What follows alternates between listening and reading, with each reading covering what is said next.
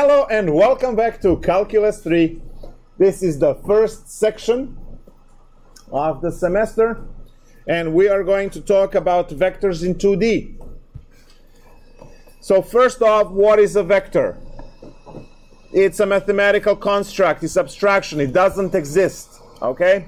We use it to explain other things, just like numbers. You don't see number 2 walking down the street, it's mathematical abstraction, and we use it to portray either forces or objects. For instance, if you are, let's say, 6 feet tall, you're just a vector, right? You can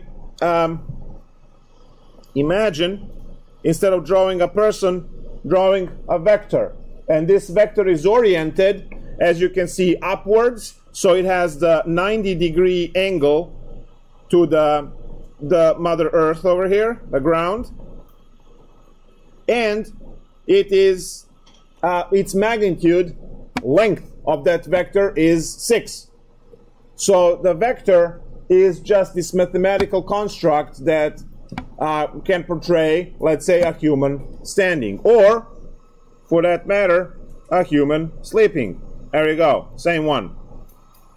6 feet at the angle of 0 degrees is the same person, but it's a different vector because the direction of that vector is different. So, vectors have magnitude, i.e. length,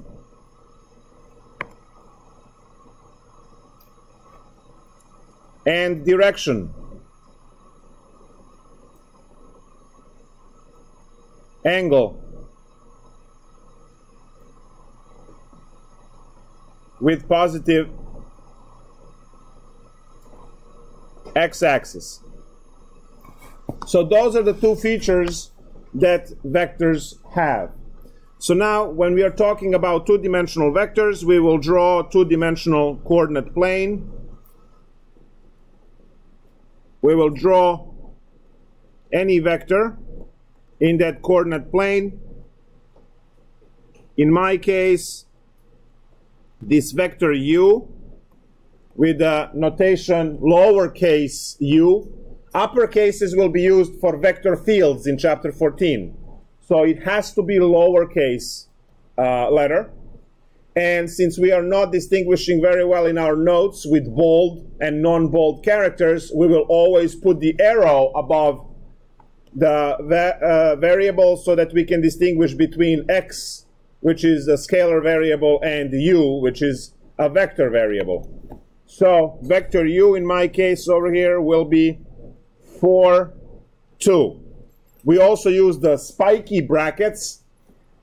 Spiky brackets are there to show that this is a vector, to distinguish from a point whose coordinates are 4, 2. So 4, 2 is just what we call a terminal point of a vector, right? Which is a location that the vector is reaching. Now each vector has its initial point and its terminal point.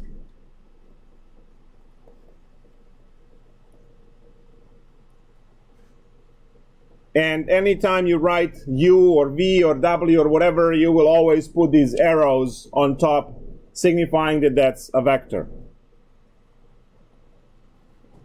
So vectors have direction and which is the direction and magnitude, right? Now for each vector in 2D space, in 2D plane, we have the x and the y components for that vector, and we can calculate the magnitude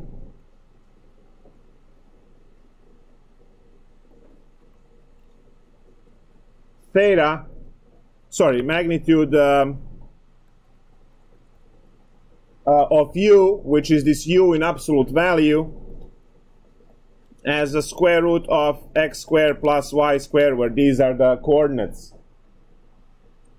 And we can calculate direction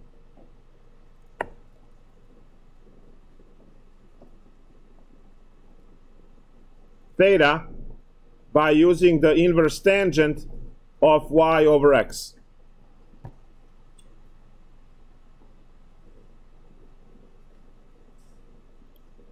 So these two formulas will tell us everything we want to know about the vector. Velocity, as a concept that you learned in physics, is a vector.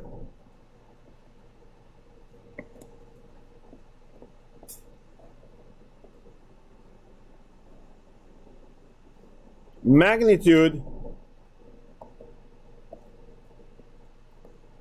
of velocity is speed. So when you are reading this, the traffic sign which says speed limit 40, well, the direction is implied, right? Go with the flow, otherwise you're not going to have a good day, right? All of the traffic moves in the same direction, so there is no reason to specify direction. It's not velocity limit, it's a speed limit. It just says, okay, don't go over whatever 40 miles per hour. Direction is given because all the traffic should flow the same way. So velocity is an example of a vector, and its magnitude is called the speed. But we also have force is a vector, and you also have a direction and magnitude for the force. So the easiest thing, right, to do with the force is to just have, let's say, striking a surface. So which surface you are striking, that would be the direction of the vector, right? And how hard you hit is the magnitude. So force is a vector. Time is a scalar. There is no direction to time, right? So weight is a force. So it's a vector, but mass is a scalar. So there is no direction to mass. If you studied physics, you would know that weight is a force, and the weight is that looks like a work. So the weight is the force, and it's m times g, mass times gravity, and mass is given in kilograms, gravity is given meters per second. So that unit is called Newton for force. So mass in kilograms is given is a scalar value. There is no direction to mass. There is only the magnitude, or how heavy something is. So they are not the same concept. You will weigh differently on Earth, Mars, Moon, because it depends on the gravity.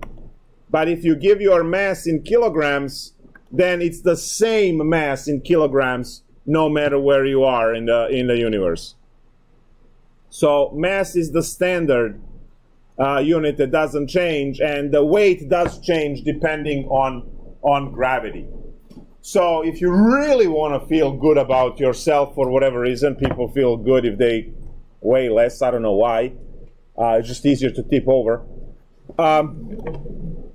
You should go to the top of the Mount Everest, and then when the moon is directly above you, then you measure yourself, and then you'll be lightest. There you go.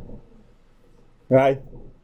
Yes. What the force is in terms of with the magnitude and direction of forces. So You said that magnitude is like how hard you hit. How hard you hit, and the direction is where you hit, right? So you don't care if someone swings towards your face with 0 force, and you don't care if someone is swinging with large force away from you. So that's that. Make sense? Great. All right. So that would be it now. Two vectors are the same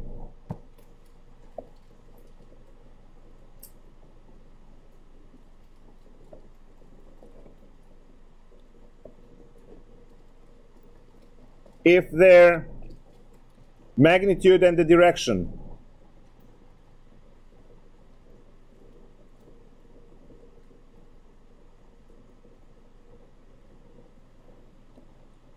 are the same. And another important fact here is vectors are free to move in space.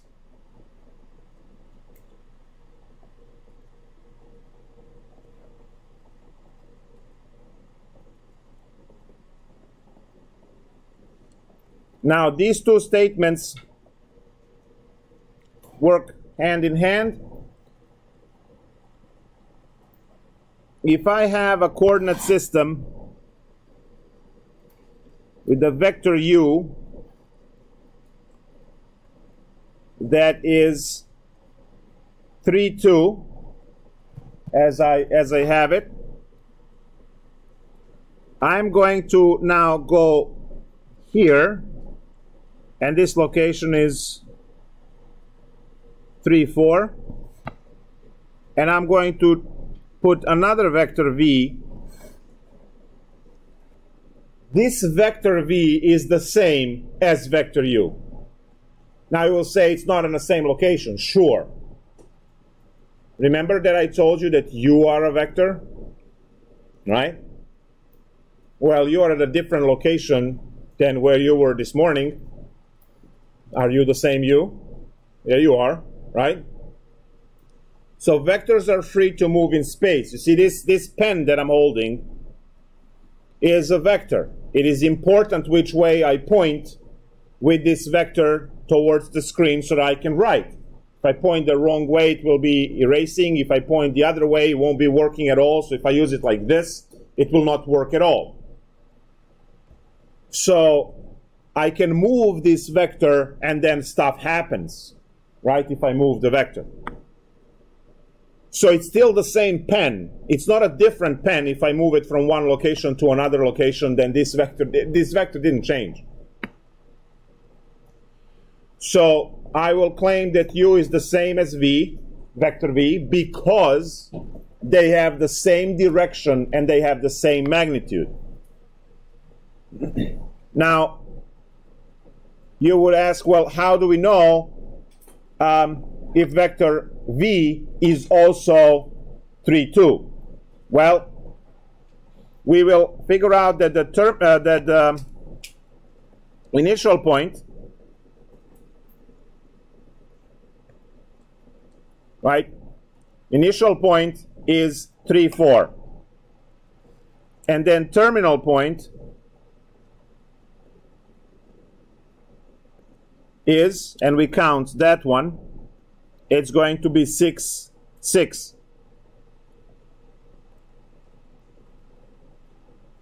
Vector v is going to be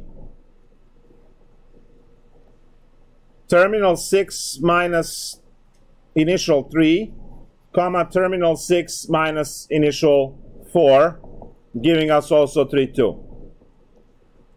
Vector is equal to terminal minus initial point. Now, this is not mathematical definition, but now parentheses. Terminal point minus initial point.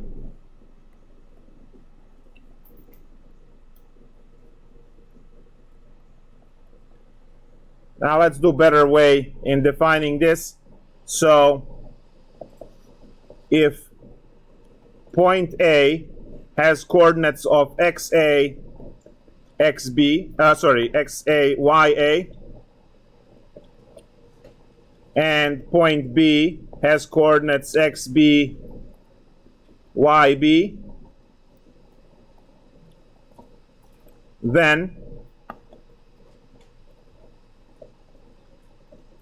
vector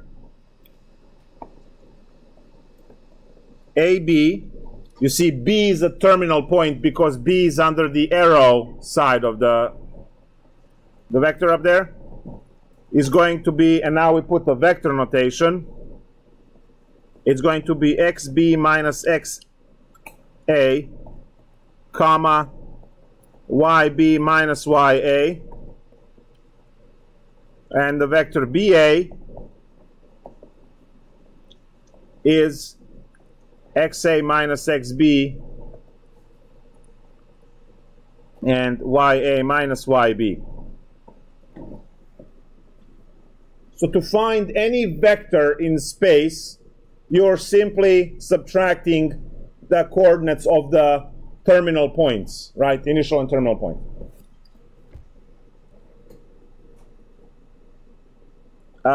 Directly derived from this is the fact that vector AB is equal to negative vector BA.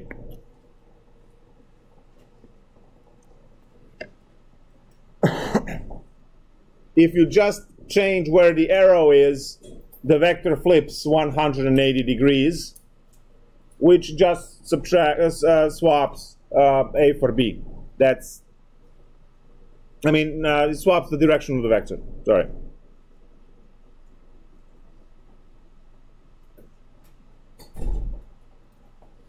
All right, so find the magnitude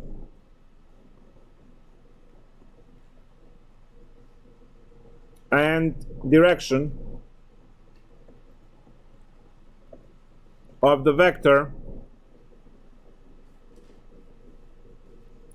between points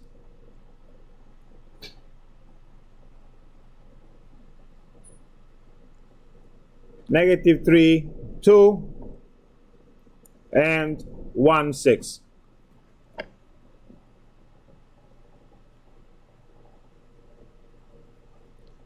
If nothing is specified in a problem, the second point is the terminal point, if nothing is specified in a problem.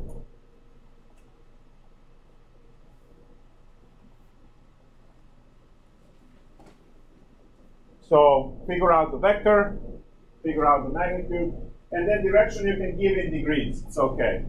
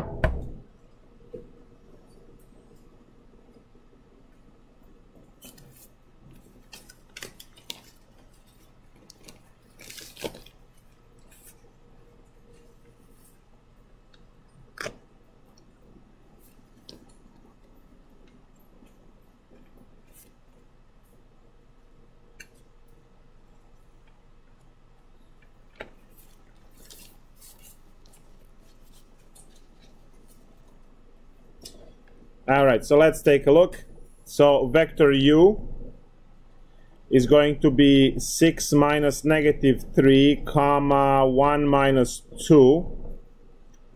So vector is 9, negative 1. Yes?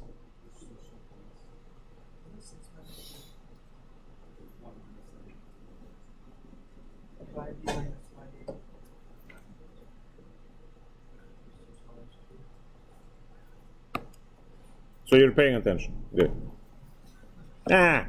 Write it from scratch. So 1 minus negative 3 and 6 minus 2. Good. So that's 4, 4. And if you have this as a direction, so magnitude of u is 4 root 2, and theta is 45 degrees or pi over 4. Good.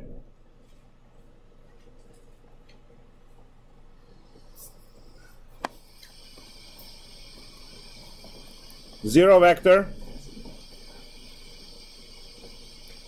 is given by 0, 0. It's technically just the point at the origin. Has 0 magnitude and no direction.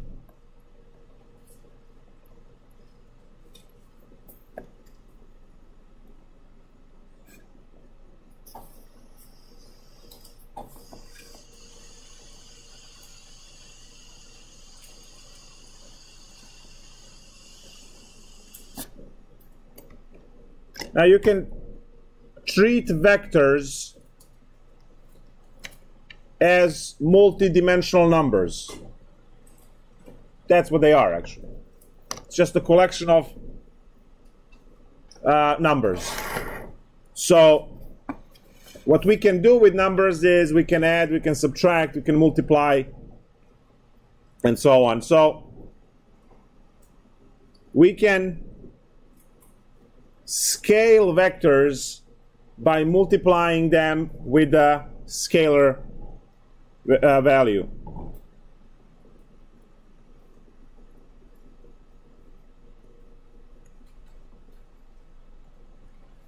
Scale meaning make them longer or shorter.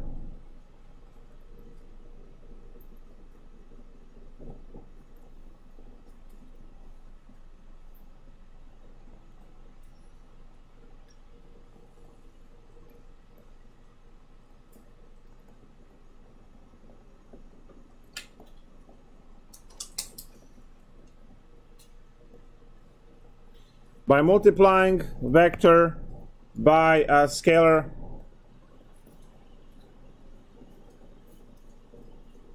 value. So if and the formula for that would be Cu is C times the components of vector u are u1 and u2, making this Cu1, Cu2. So let vector u be 4, negative 8. Find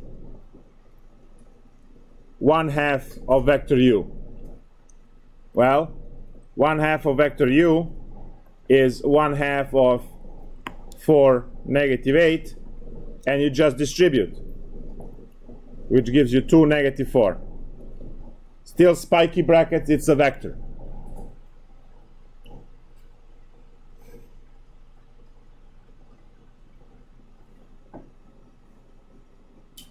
The magnitude clearly gets cut in half. The direction is the same.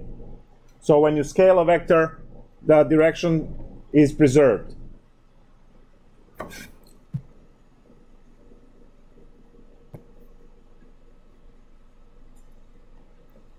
We can add and subtract vectors.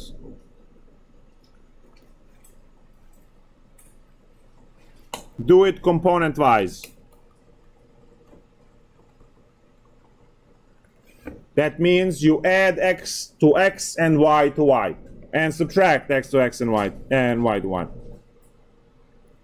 So, if I have vector u plus or minus vector v, that will simply be a vector u1 plus minus v1, comma, u2 plus or minus v2. So these are two formulas in one, addition and subtraction.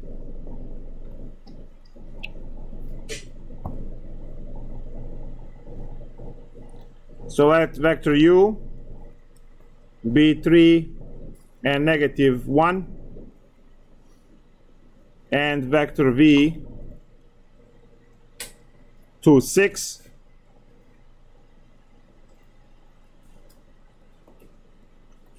Find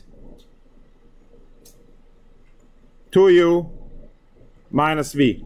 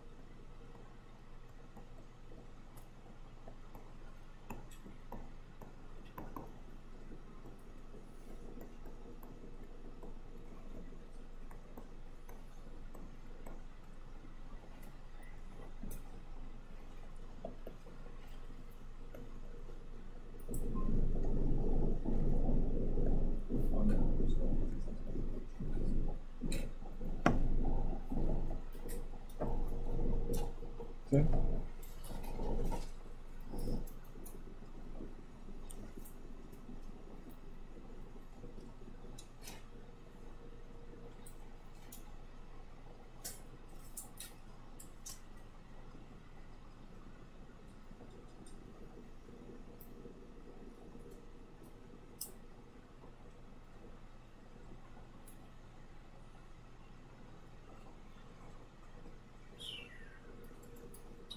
So the answer is 4, negative 8.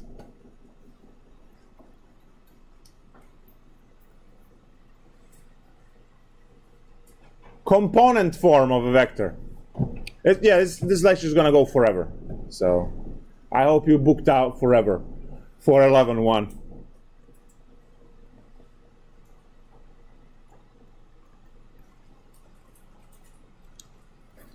So some of you might have taken linear algebra already and you know about bases and things like that. This is what we're going to talk about now. We're just not going to use that language. So the 2D coordinate system the x and y axis has the grid in x and y direction. Now, there is something that we call a unit vector.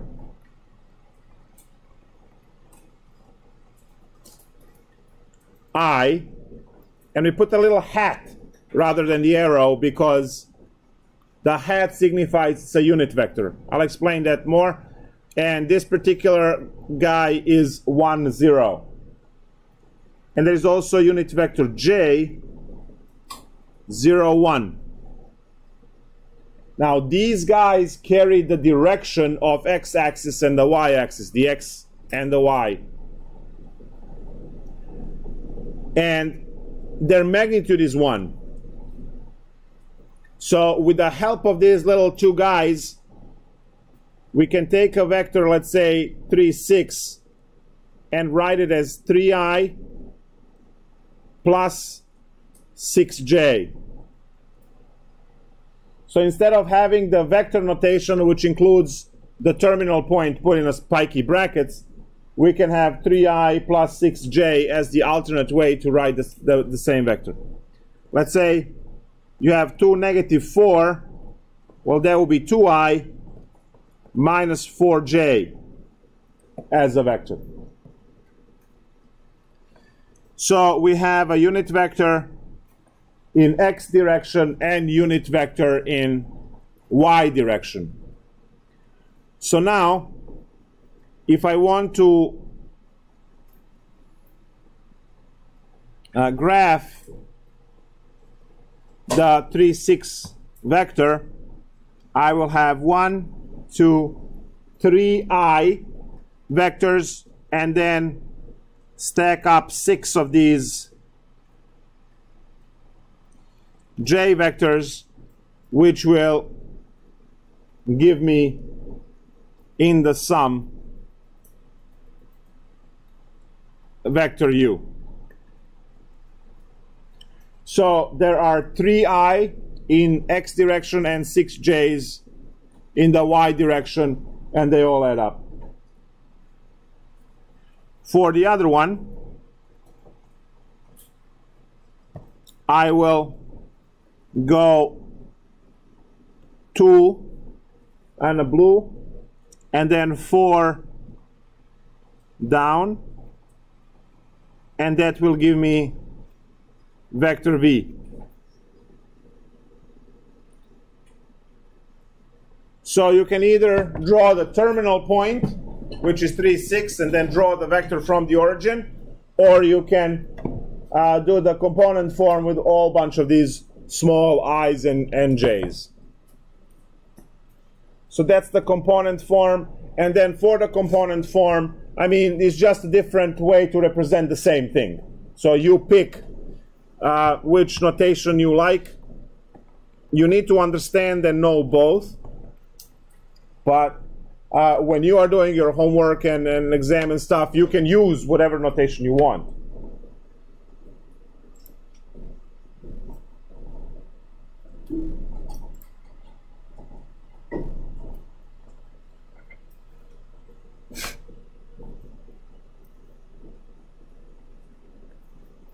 Let's see what else I forget. Oh, let's talk more about the unit vector.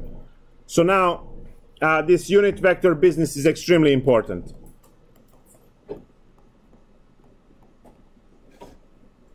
So unit vector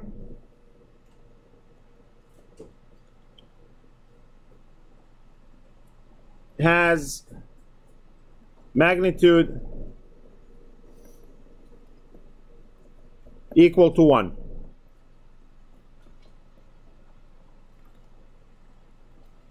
That is the importance of the unit vector. And you can have any direction on the unit vector. So the formula for the unit vector is when you take the vector u and you divide it by its magnitude.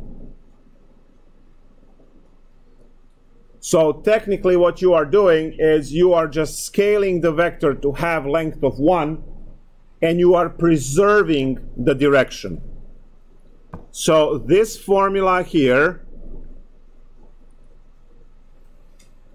makes magnitude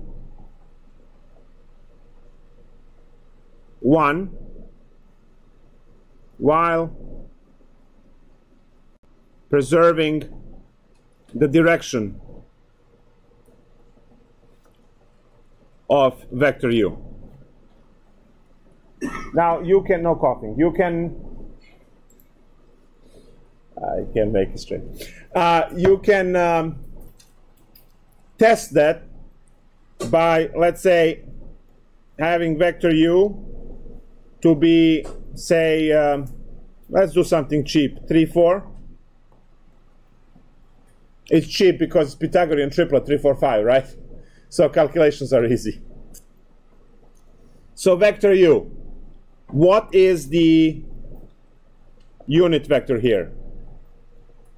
Well, it's vector 3, 4 divided by magnitude, and the magnitude is 5.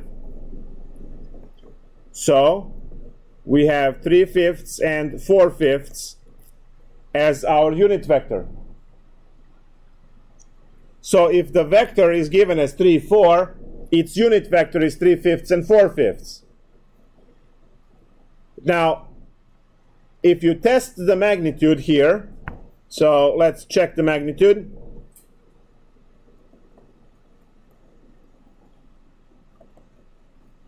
It better be 1. Pythagorean theorem for magnitude. 3 squared plus 4 squared, that's 25. Square root is, right? Okay. Yeah. So now we're going to have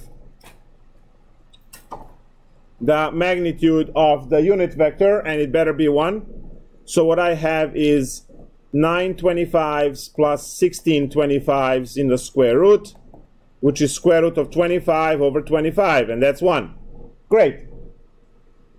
So we check, and we see that the magnitude is 1. So the formula gave us the unit vector, and the unit vector had 1. And now we check the magnitude, the direction of vector u, and we also check the direction of the unit vector. So this is, we know, inverse tangent of 4 over 3. Now, I actually don't want to compute this because I'm hoping that the other one will give me the same. So let's just hold on for a second. The second one is inverse tangent of 4/5 over 4/3. No, over 3/5. And if you work out the double fraction here, you will have 4 times 5 divided by 3 times 5, and these guys cancel. So whatever this inverse tangent of 4/3 is, it's the same for vector u and unit vector u. So we see from here, I mean, this is not a proof, obviously, this is an example, but we see that indeed this is that the unit vector scales the magnitude down to 1 and preserves the direction. So direction of the unit vector and original vector are the same.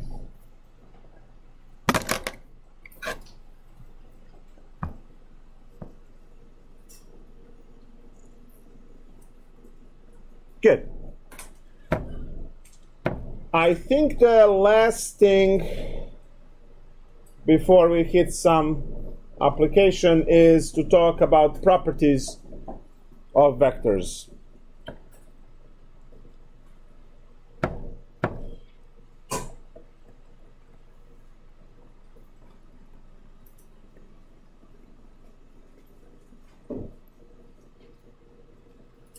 Now, these properties will translate to any dimension.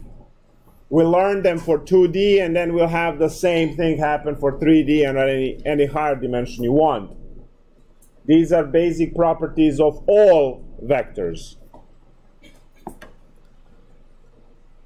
Number one, it's commutative for addition. So vector u plus vector v is the same as vector v plus vector u.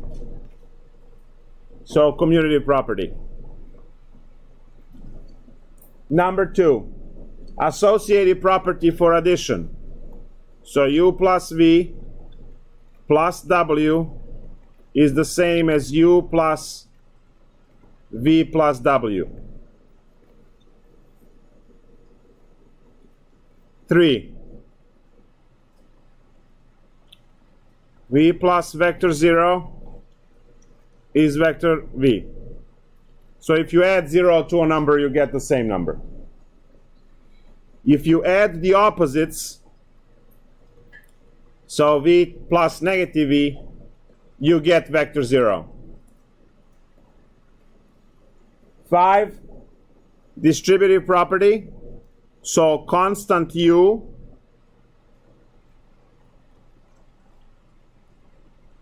plus v is the constant u plus constant times vector v. But we can also have two constants, like c plus d, multiplied into vector u, so that's cu plus du.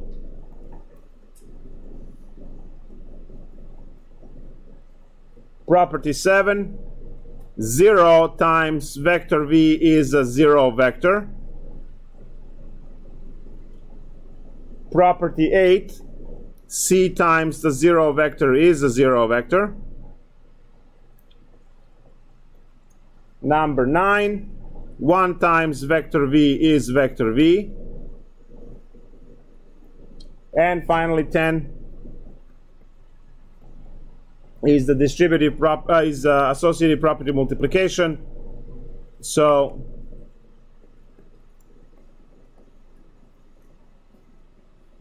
you can multiply constants one by one, or you can multiply constants first and then.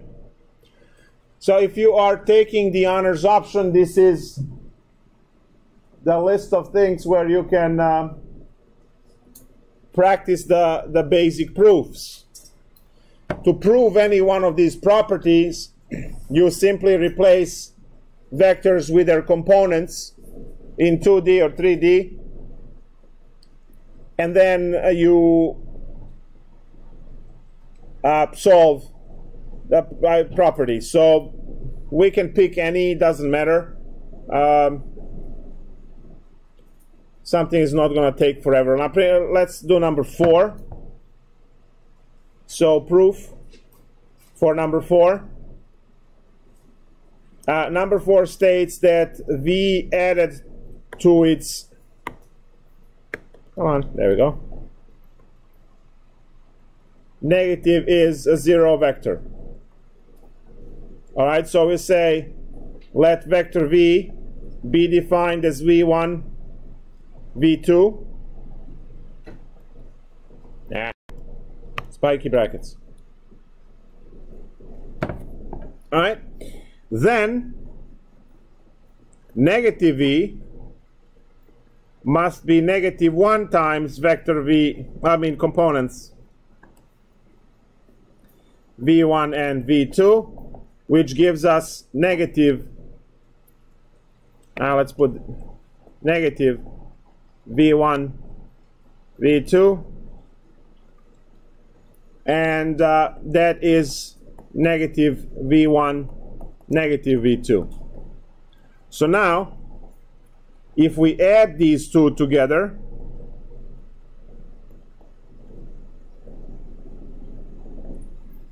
we are going to get vector v, which is v1, v2, plus negative v1, negative v2. And then when you combine, you add them component-wise, so that's v1 plus negative v1, comma, v2 plus negative v2. And finally, that is 0, 0, which is the 0 vector. That's what the proof is. It's very simple. What you're supposed to do is just, you have to write out everything. So we define a vector, and we define a 2D vector, and then we figure out from that vector what the negative vector is. And then you add them component-wise. So all of the proofs on the list are done the same way. A, B, and C, and D are constants, and then U, V, and W are vectors. So let's say for exam 1, one of the questions for the honors option might be part A and B to prove 2 of these identities. Right. So practice few of these if you are interested in that stuff.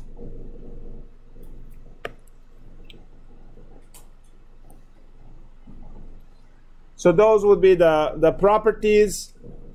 And now the application of vectors.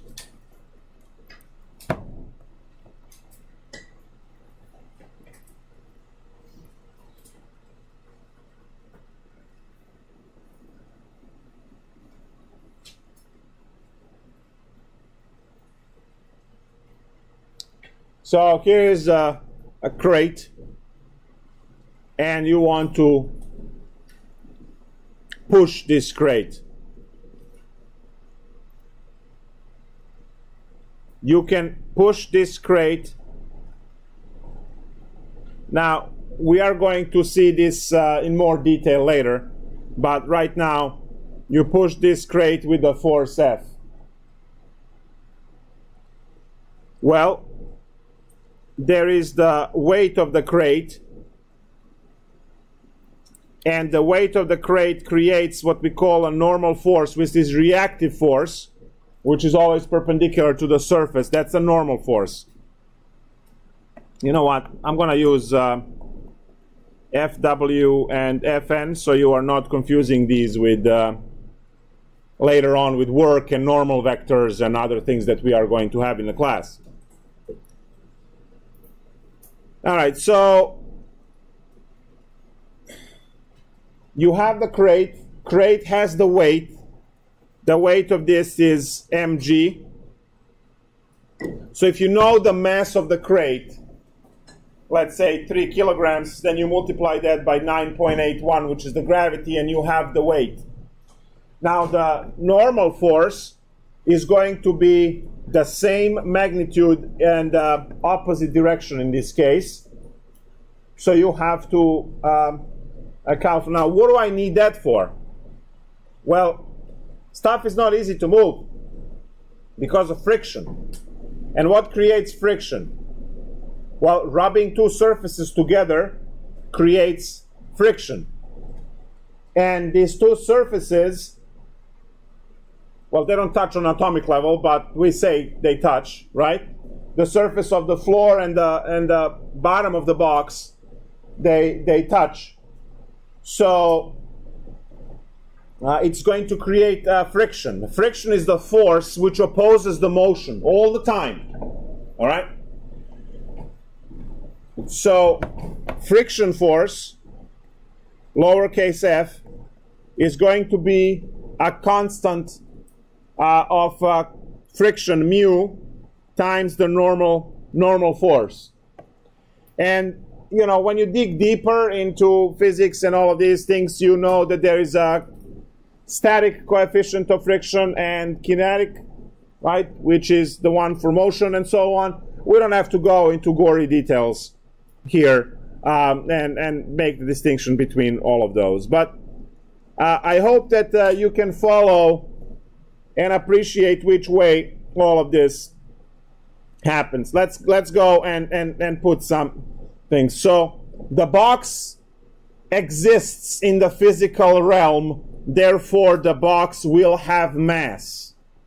Because the box is not in the weightless space, gravity times the mass creates the weight of the box, which is the force which pushes the box towards the center of the mass of the larger object, in this case the Earth.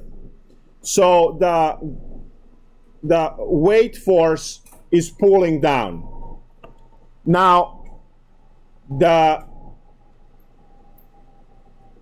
ground is solid and it pushes back up. The reason why you can sit on those chairs is because your weight is not enough to break the chair.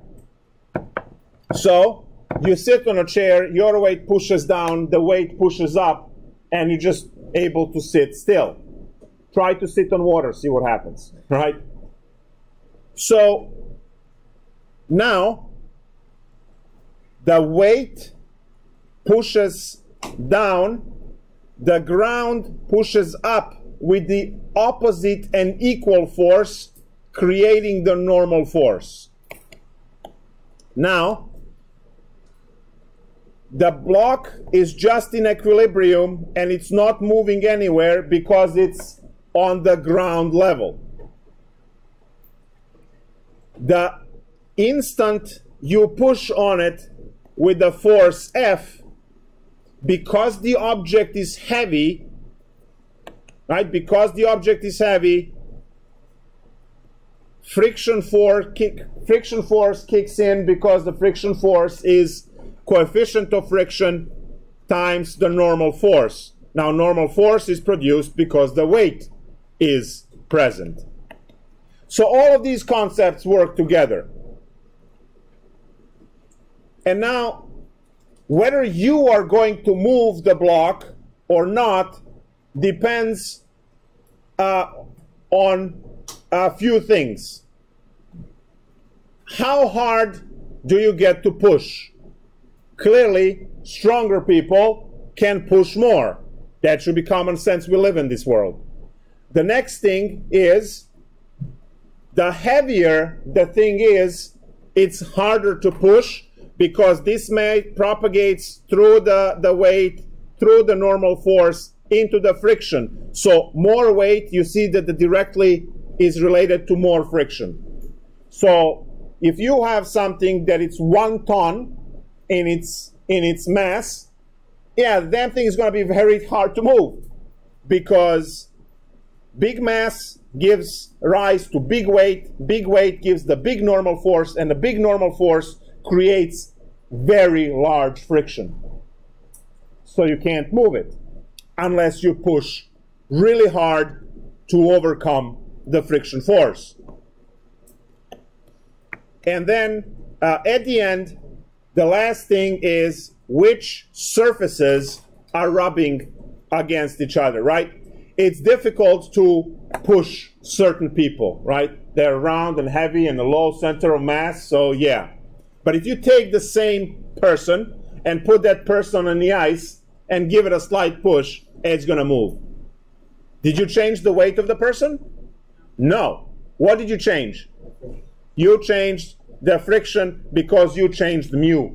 You changed the coefficient of friction, which is given in a chart, and that is just simply which two surfaces are getting into a contact. Is it wood on concrete? Is it metal on wood? Is it ice on wood?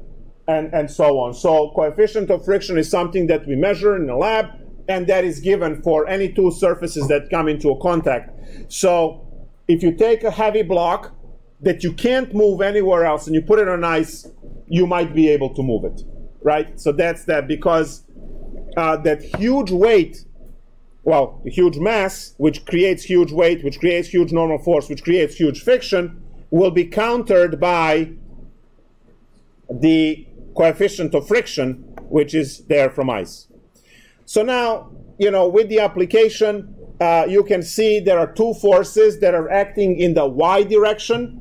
So sum of all forces in the y direction needs to add to 0, and sum of all forces in the x direction needs to add to 0 in order for this object to be in equilibrium. Now, please note that object being in equilibrium doesn't mean object stands still. Object can be in equilibrium while moving as well. Would you agree that this planet is in equilibrium? Yeah, it rotates, and it goes around the sun, and the solar system rotates in the galaxy, and the galaxy rotates, and the galaxy moves in respect to other galaxies. Right? Planet is in equilibrium, okay? So The idea is, so just reference points and so on, but when you are studying the physics, you just want the object to be at peace, all right? Just want it to be happy at all times. So that means that sum of all forces acting on it are equal to 0. Now, if you add a push, right, and if you add a second push, which force is equal to mass times acceleration, right? So you are pushing into the object. Well, that case, that will ruin the equilibrium and the object will move. Now, this is needed for you to stop the object if the object is moving in respect to things, or to cause a motion if the object is standing still in respect to other. By the way, there is no state of absolute motion or absolute standing still. That doesn't exist. It only exists in a reference to something else. So state of uniformity doesn't exist. So now you can say maybe you have 2 tugboats tugging a tanker into a port, or you have 2 people pushing a heavy object, all of these things, and you simply add all of the x components, you simply add all of the y components, you make sure everything equals to 0.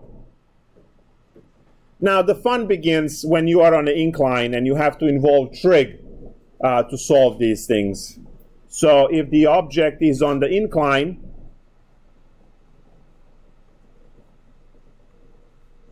so now we move this box on the incline, and this incline has angle theta. Good effort.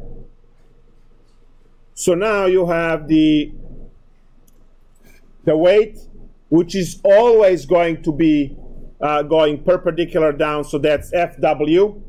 Now normal force is always perpendicular to the surface. And no coughing, we have the force down the incline, which is just the force applied to the block, and directly opposing that is the friction force, which is again mu times the normal force. Please note that in this diagram, 3 forces are lined up with angle theta. 3 forces are at the angle, and 1 force is just in a pure y direction. So now you have a choice. You know that your formulas are only sum of all y's and sum of all x's. Now 3 of your forces are not given as x's and y's.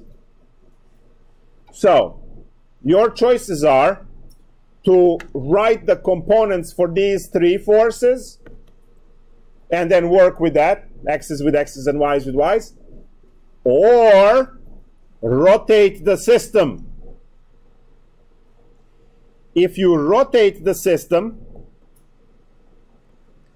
then your normal force, your F force, and your friction force all become good old XY forces, and the weight force is the only one that is going to be skewed. It's a much easier way to solve problems where you have to worry about trig in 1 vector rather than 3 vectors. Bueno? And the angle at which this force is rotated is clearly angle theta.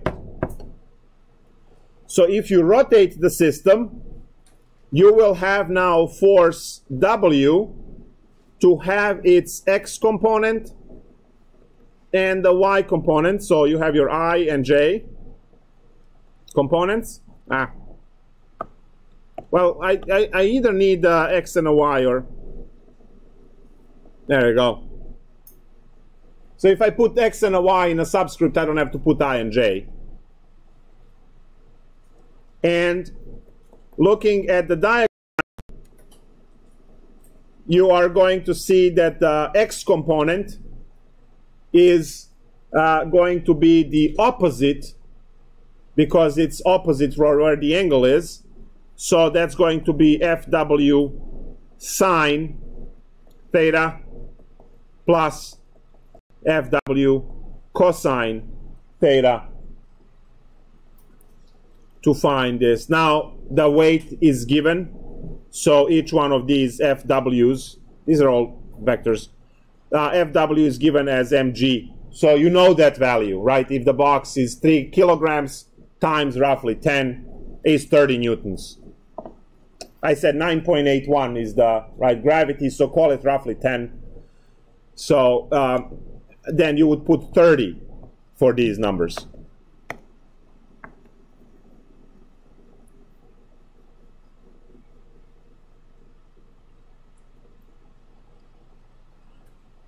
Coefficient of friction should be given to you, right? That's just, they say mu is 0.7, mu is 1.2, right? So you will get the coefficient of friction in the problem.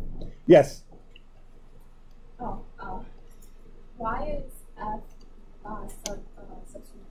subscript XW, FW sine theta? Because when we look at the triangle here, theta is here. This is the y component, this is the x component, and this is the FW component. I put theta by the arrow. That's why I got something. Well, theta. That corner right there. Well, when you rotate this diagram, you see that the FW swings to the left, right? So this is the opposite side, and opposite is sine over hypotenuse, right? So it's sine. And the y is the, in this case. It depends on the diagram. That's why you have to draw. If you're trying to do a physics problem, applied problem without diagram, is just waste of time. Because you try to memorize that x component is always cosine. Good luck. You see that is sine in this example, right? So it depends on the situation. So you have to be very careful about those things. Cool? We'll expand on this problem when we get to dot product. Will involve work. So that's that for this lecture. Then where's the, yeah, okay, bye.